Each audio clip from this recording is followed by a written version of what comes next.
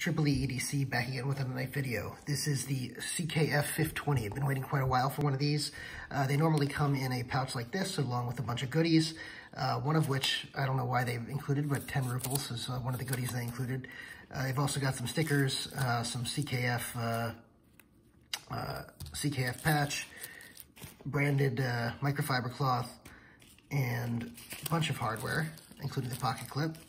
So, as well as a card with the name of it and the signature of the designer. So the designer on this is Philippe Georget. It came in a couple different blade steels, M390, S90V, and Damascene steel. This is the M390 version. The handles come in a couple different flavors as well. There's titanium, carbon fiber, G10, zirconium, Damascus. Usually there's some combination of those. So this is the shredded carbon fiber, matte zirconium, zirconium backspacer, titanium liners, titanium pocket clip, and I believe titanium hardware. I could be mistaken about the hardware though. This is something I've been waiting quite a while for. I missed the drop on the CKF Fif23, which was the larger version of this. This is basically a scaled down version of the Fif23. And these both, the Fif23 and the Fif20, are based on customs by Philippe Georget. But I've been waiting really a long time for this. I really wanted the Fif23. I know a lot of you guys know that I like larger knives, so I was very disappointed I missed the drop on that, and then I missed the resale when everyone who wasn't satisfied with the drop resells. It usually happens shortly after a drop is made. And everything sort of resettled by the time I got around to noticing the Fif23 and really wanting a piece of it. It already sort of settled, no longer on the market. Or if it was on the market, you know, grossly overpriced from what it was originally. So, right off the bat, I'm gonna let you know this was $580 from the website. So it is quite an expensive knife, and but it's, you know, custom knife factory. They're limited runs, which I know some people don't love, but you know, they're sometimes nice to have a limited run knife. Although it does make it harder to use, I will grant that. But they do pay a little bit extra attention to it because of the limited runs. They do a really good job on fit, finish, quality, all that type of stuff. So their knives are pretty sought after, and they usually do do collaborations that are pretty true to the original custom knife from a lot of different designers. This one, of course, is Philippe Georget. This is a front flipper, and the front flipping action on this is excellent. The detent is perfectly dialed in. This is pretty much drop shot. The pivot came a little loose on this one. I had to tighten it down. So it was drop shot out of the pouch, but I had to tighten down the pivot because it had some blade play. Now it has zero blade play, completely rock solid. I usually am better with the front flipping, but I'm under a camera. It's completely rock solid now, absolutely no blade play in any direction once I tighten that pivot down, and you still have mostly drop shot action, but it's extremely smooth nonetheless. It does not feel overly front heavy, despite the Zerk bolsters. The balance point is about right here, in case anyone was curious. So it's a little bit front heavy, but not too much with those bolsters. I think the Zerk backspacer does a lot to balance that out. And the steel on here, like I said, is M390, great steel. The bevel is tiny, it's a micro bevel, so it's just something to keep in mind on this. The logo on here is kind of out of the way. It fits the design pretty well, that it's located over there. It sort of blends in with everything else. The maker's mark is over there. Pretty attractive maker's mark.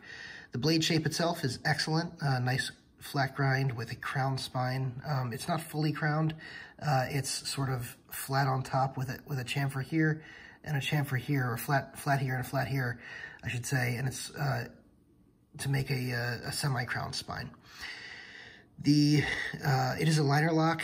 Like I said, titanium liners. The pocket clip on this is a pretty nice pocket clip, but I do have something bad to say about it, which I'll get to in a minute. The zirconium is really attractive. I think I liked the polished ones, which is one of the differences on this. This is matte. The Fif23 had polished ones. I think I liked the polished ones better, but I think the reason they changed to matte was because the polished ones were scratching up pretty easily and showing a lot of wear. But zirconium is extremely heavy, so it's one of those materials that you just need to be careful with and how you distribute it through the knife. I think they've done a fairly good job of it here. As you can see, it's pretty thin. You don't overdo it. You get the shredded carbon fiber scales on here, and I don't think I see any major voids here on the carbon fiber, which I'm pretty happy about. And so, that's great as well. The fit and finish on this is great. The steel marking is here. You can see M390 204 is the serial number.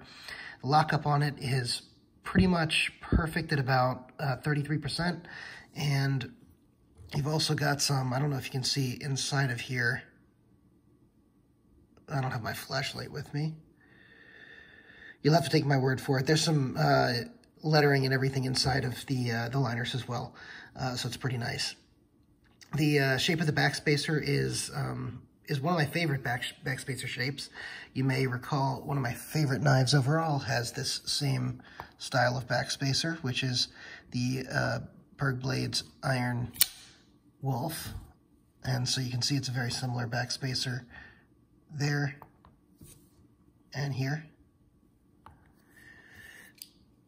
Now,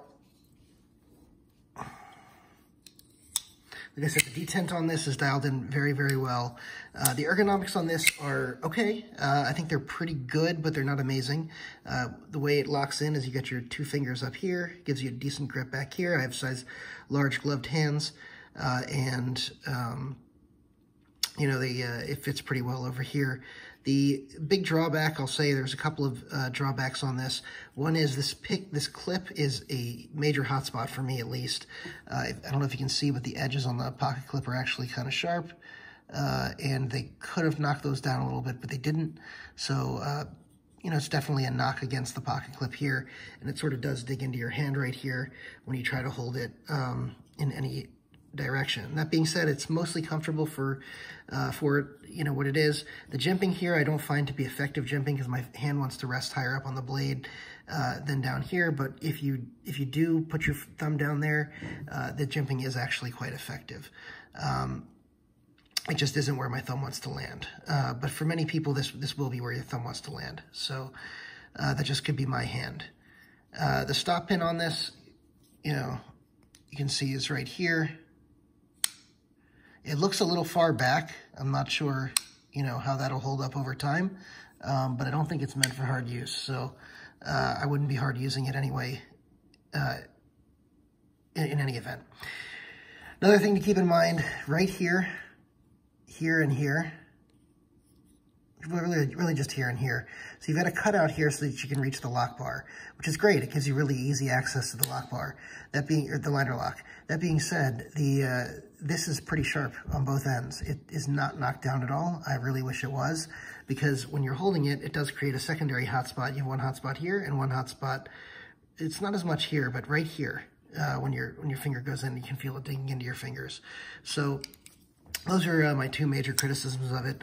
Other than that, it is pretty good right off the bat, and really is pretty smooth and fall shutty for what it is. Let me go ahead and just give you a couple size comparisons, even though this really isn't a full review, just because it's interesting to see them. So this is the Benchmade Griptilian, which is actually a pretty good dead-on size comparison. This is the Chris Reeve Large and Cosi, which is a pretty similar size comparison, but the Fif20 is a little smaller. You've got the Endura XM18 and the Spyderco Delica, the Ontario Rat 1,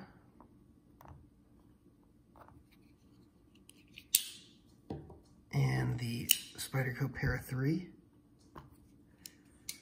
and the Paramilitary 2. So you can see it's also pretty, decent approximation in size-wise of the Paramilitary 2, although it's a little bit in between the Para 2 and the Paramilitary 2 and the Para 3. So that'll give you guys an idea. Overall, I really like this. I'm not sure, honestly, whether it's going to be a keeper or not. But for now, I think I'll hold on to it. But it is, it's quite nice. I think eventually I'll probably want to grab one of the Fif23s.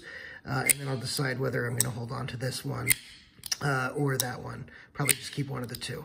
But in the meantime, I'm going to enjoy it, and thank you guys for watching. Go ahead and hit that like button, hit subscribe, hit the notification bell so you get all my content, and drop a comment. Let me know what you think, or if you were able to pick up one of these and what you think of it. Thank you so much.